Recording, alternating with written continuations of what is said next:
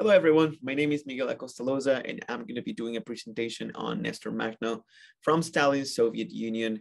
This is from my History 102 course, and my professor is Quiven Devara. I would like to get started with a quote from Nestor Makhno, and it is, "Burn their laws and destroy their prisons, kill the hangman, the bane of mankind, smash authority." And I feel like this is a really good idea of who this person was. And he's been described in many ways in the past. He's been called a revolutionary anarchist, a peasant rebel, the Ukrainian Robin Hood, and even a mass murderer. All these epithets come from the Russian Civil War. Now I would like to give a brief overview of what this presentation is going to be about. Makhno was the commander of the Revolutionary Insurrectionary Army of Ukraine, and it's commonly known as the Makhnovshchina, which also can be roughly translated into Makhno movement. The Makhnovshchina was a predominantly peasant phenomenon that grew into a mass social movement. It was initially centered around Makhno's hometown, Huliopol, but over the course of the Russian Civil War, came to exert a strong influence over large areas of southern Ukraine. Makhno and the movement's leadership were anarcho-communists and attempted to guide the movement along those same ideological lines. Makhno was aggressively opposed to all factions that sought to impose their authority over southern Ukraine, and he battled in succession the forces of the Ukrainian National Republic, the Central Powers of Germany and Austria-Hungary, the Hetmanate State, the White Army, the Bolshevik Red Army, and other smaller forces led by various Ukrainian atamans. He's also credited as the inventor of the Tashnaka, a horse-drawn carriage with a mounted heavy machine gun. Makhno and his supporters attempted to reorganize social and economic life along anarchist lines, including the establishment of communes of former landed states, the requisition and egalitarian redistribution of land to the peasants, and the organization of free elections to local Soviets and regional congresses. Moving on to our timeline. Let's go back to the origins. So Nestor Makhno was an anarchist leader with peasant background who was born on October 27th, 1889 in Huliopol, Katerinoslav gubernia in Ukraine, of course. His father died the following year, and at the age of 7, he was put to work tending cows and sheep for local peasants. Later, he found employment as a farm laborer. Because of the injustices he experienced, Makhno joined an anarcho-communist group. He was arrested in 2 separate occasions due to the group's terrorist activities. The second time, in 1910, he was even sentenced to death for killing a police officer. However, the death penalty was commuted to life imprisonment because of his young age. He served some time in Butyrki prison in Moscow, and Makhno acquired general and political education from the prison library and from other political prisoners as well. Makhno was initially placed in irons or in solitary confinement. However, he later shared a cell with an older, way more experienced anarchist named Peter Arshinov, who had been imprisoned for smuggling arms from Austria. Over the next few years, he taught Makhno about the libertarian doctrine that had been developed by Mikhail Bakunin and Peter Kropotkin. This is where he actually consolidated his position as an anarchist, and he was finally released on March 2nd of 1917 after the abdication of Tsar Nicholas II.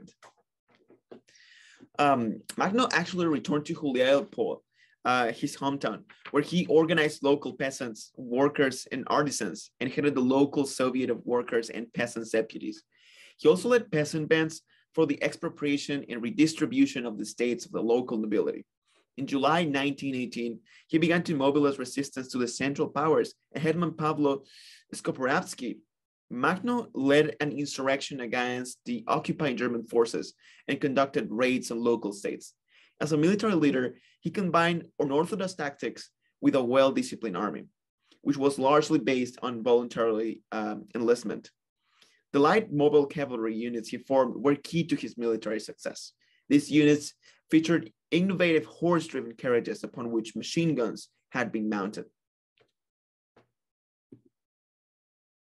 Makhno also had a meeting with Lenin himself in the Kremlin, and Lenin explained his opposition to anarchists by saying, "The majority of anarchists think and write about the future without really understanding the present.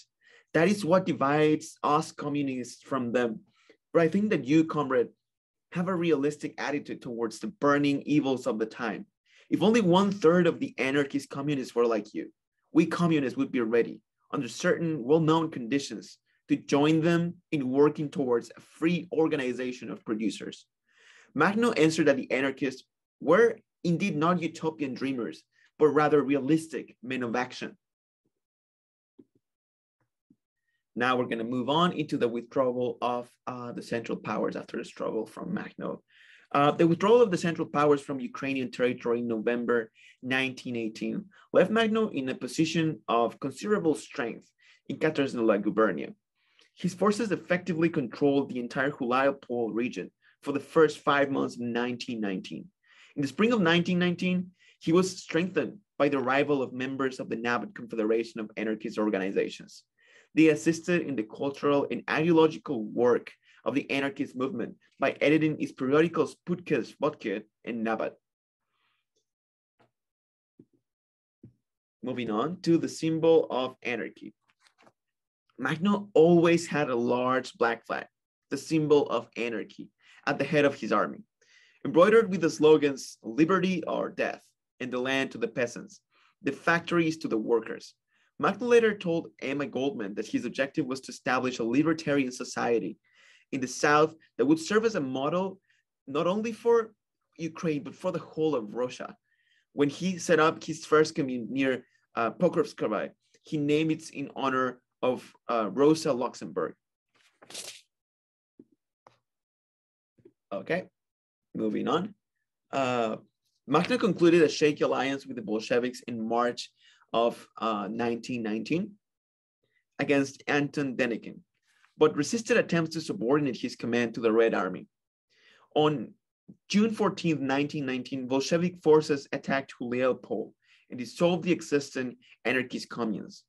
In July 1919, Ottoman Nikifor Khirov, whose army was operating in the vicinity, offered to ally himself with Makhno. Makhno refused by executing Khirov and bringing a large portion of the Ottoman forces into his army.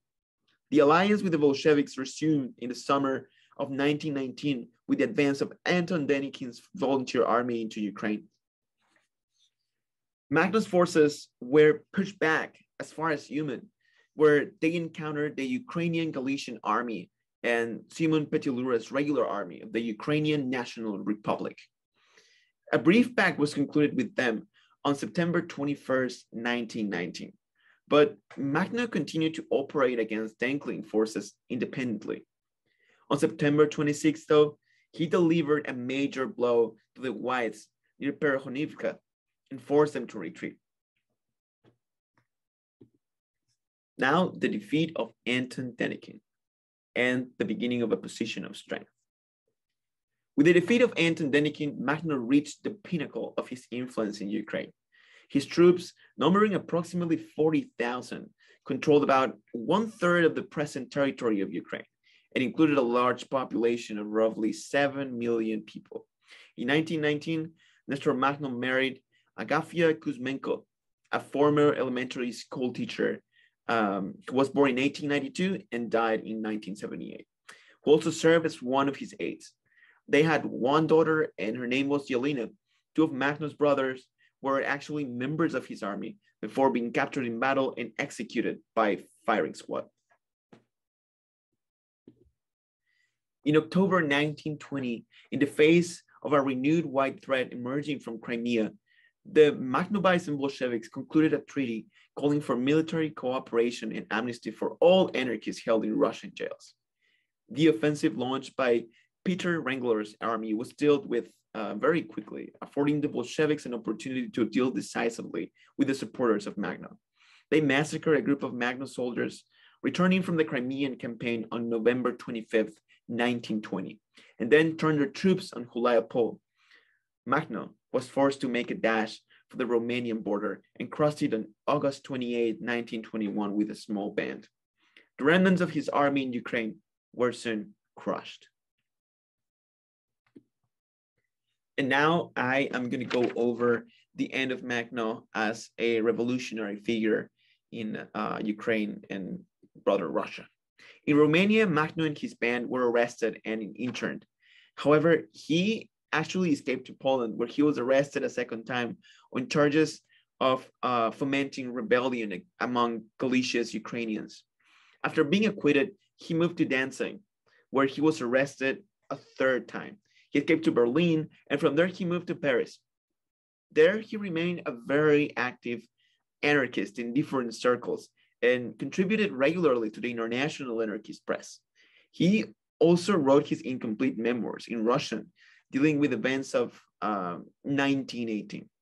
Nestor Makhno wasn't happy in Paris, saying that he really hated the poison of big cities and missed the landscape of Huleppo, his hometown. According to Alexander Berkman, he had numerous talks about returning home and taking up the struggle for liberty in obscurity, poverty, and disease. And he really wanted to go back and reclaim social justice. Finally, Makhno died of tuberculosis on July 6, 1935. And that marks the end of my presentation. Now I would like to highlight a couple of the sources that I used to craft this.